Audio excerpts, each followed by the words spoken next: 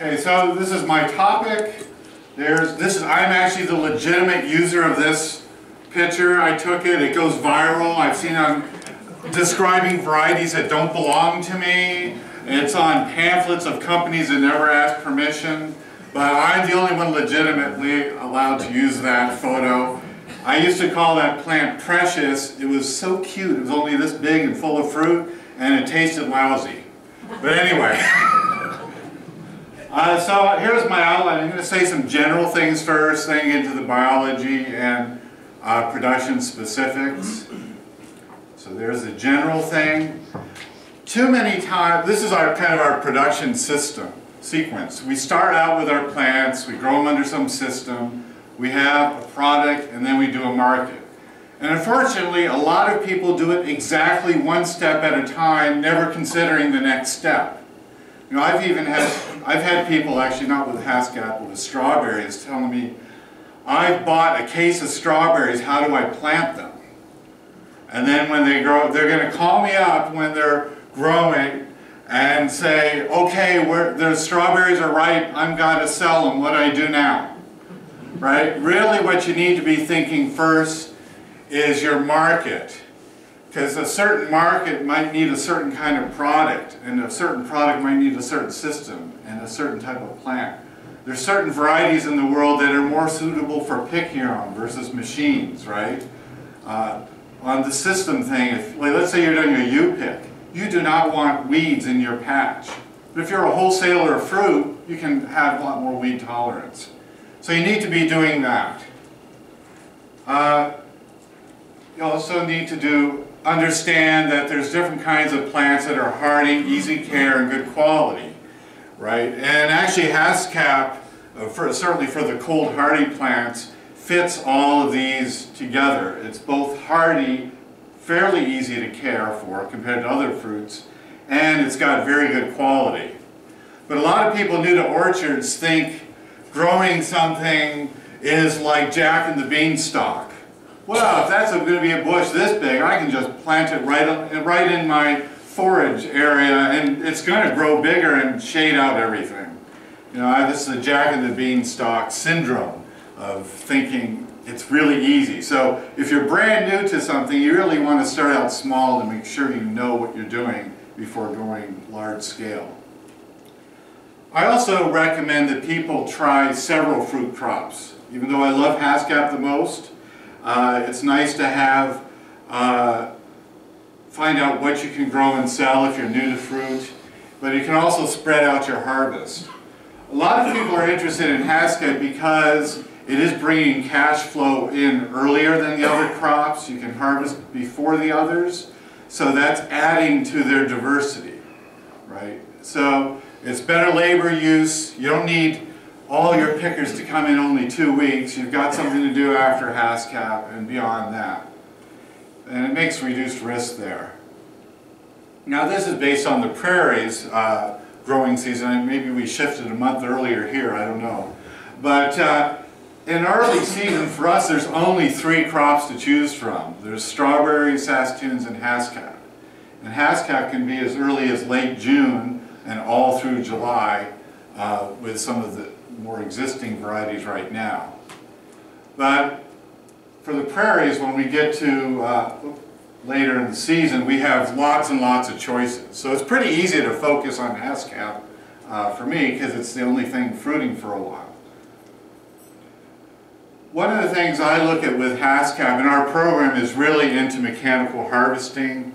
We were really into it almost a decade before we got an actual harvester. We pretended to be machines, shaking things with our hands and then throwing the berries around and seeing which ones would fit machinery. But one of the key things that our ag economics people like is the idea that you could get a harvesting machine and that same machine could be used to harvest different kinds of fruit. And my idea in the breeding part has been to breed the plants to fit the machinery.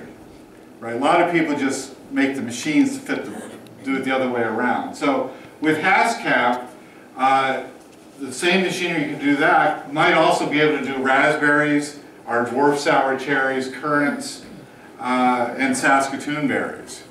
Now I understand we don't grow blueberries on the prairies, but I think the harvesting machines for that can do it. But I'm not sure I don't think this machine can do a blueberry harvest because I've been told it's too fragile, it would probably break.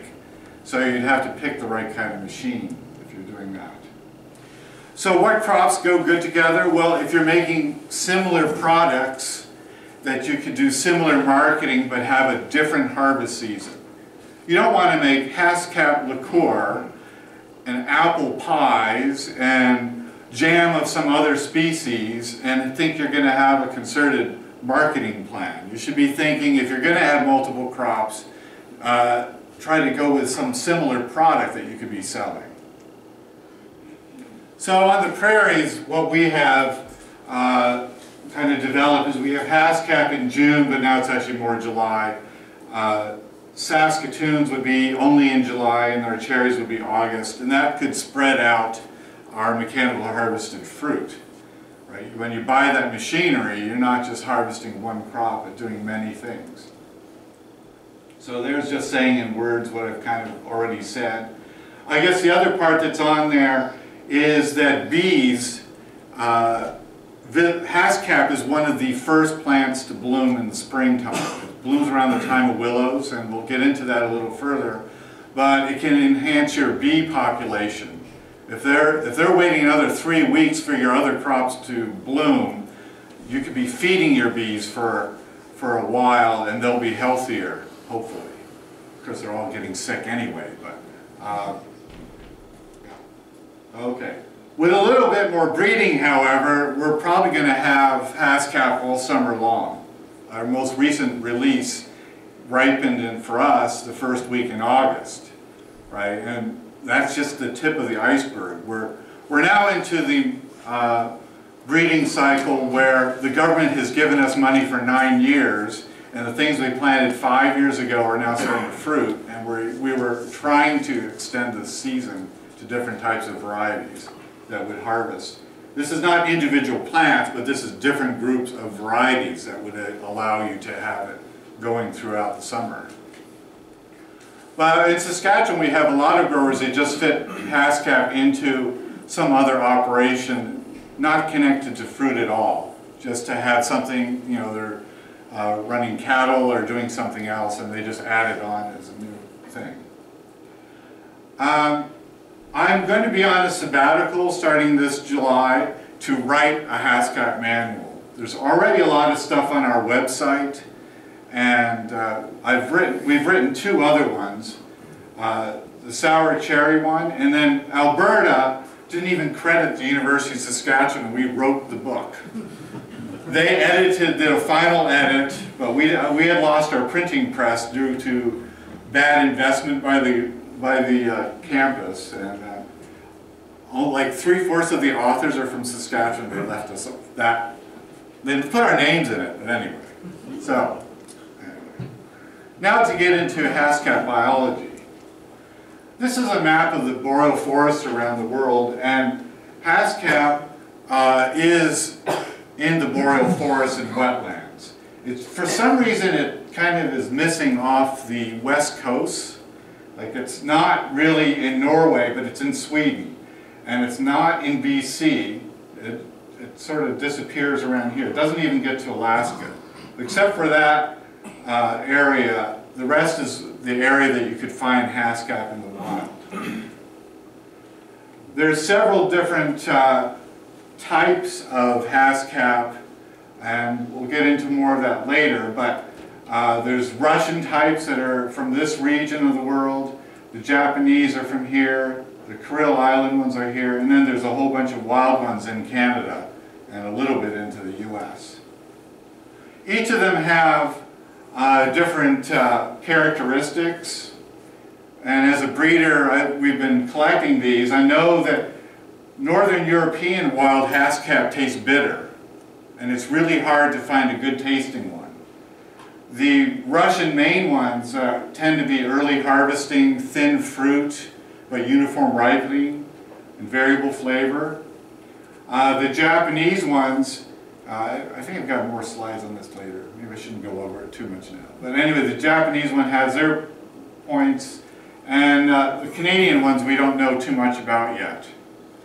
On my last sabbatical, this is where I gathered Haskap from.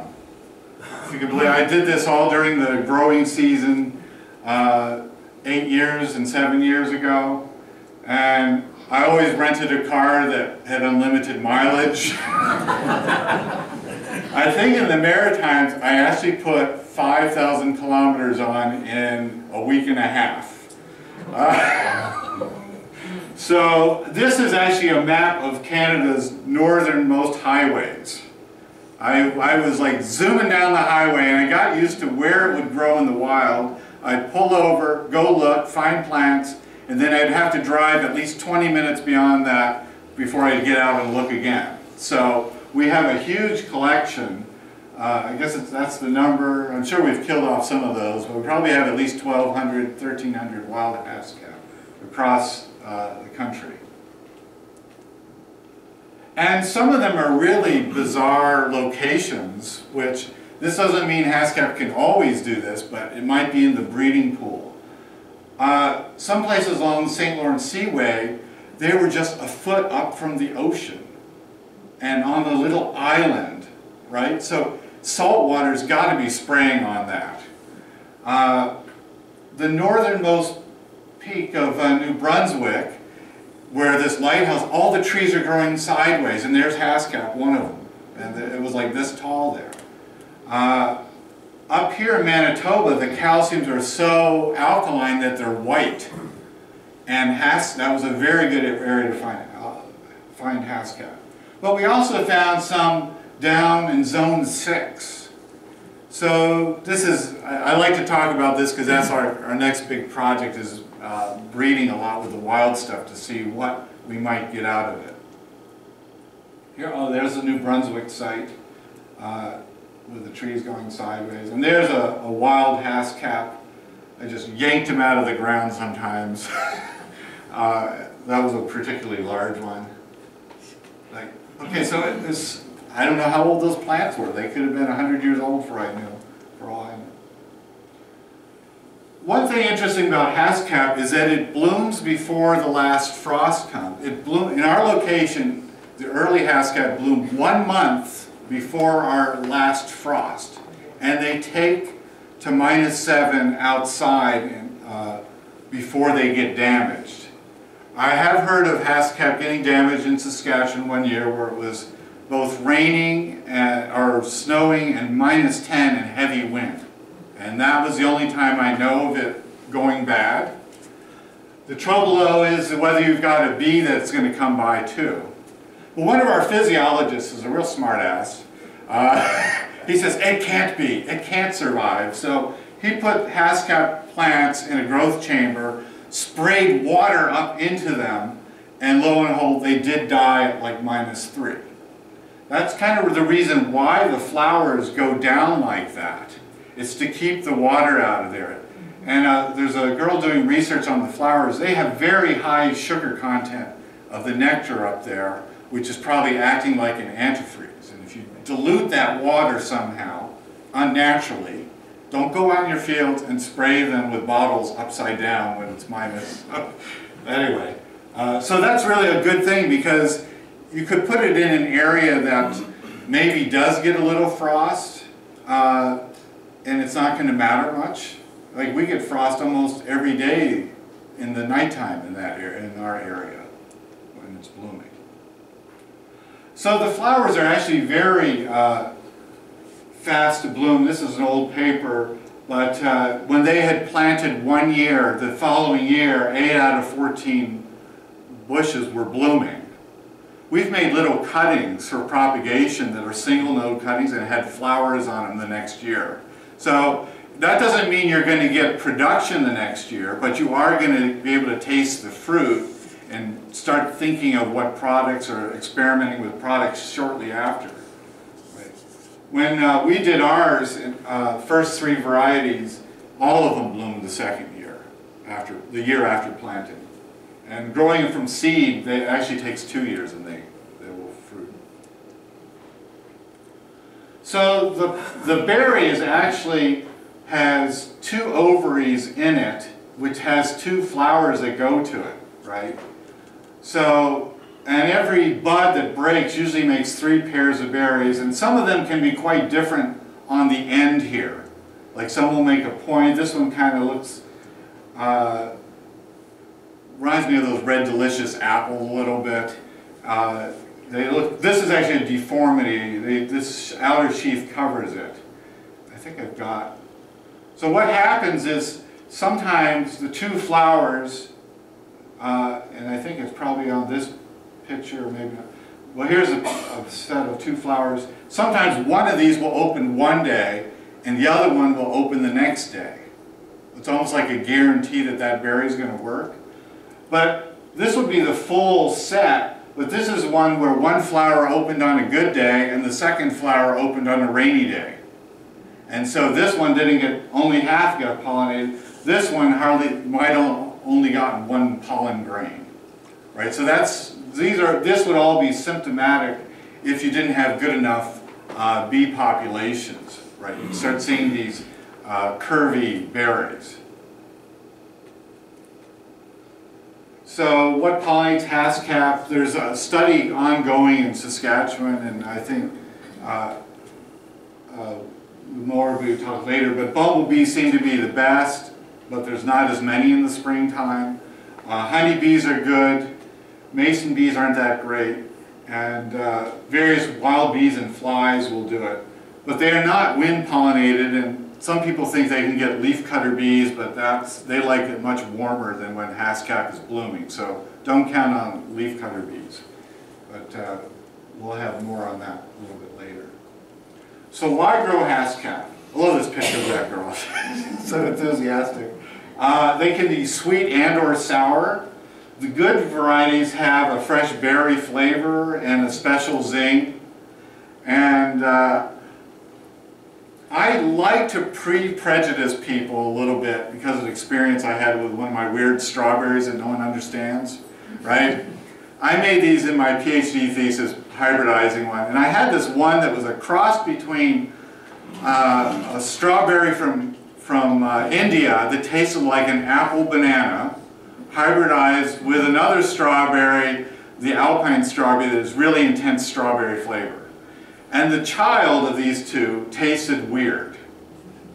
And I would take farmers and say, want to try my weird strawberry hybrids? And they would eat one and they go, ha, you know, they'd smile politely and never eat another one. Until one day, one of the farmers says, that tastes like it's got coconut in it. And the other farmers went, yeah, it does. And they ate, and they ate, and they ate. Right? So I like to say that Haskap tastes like blueberry raspberry.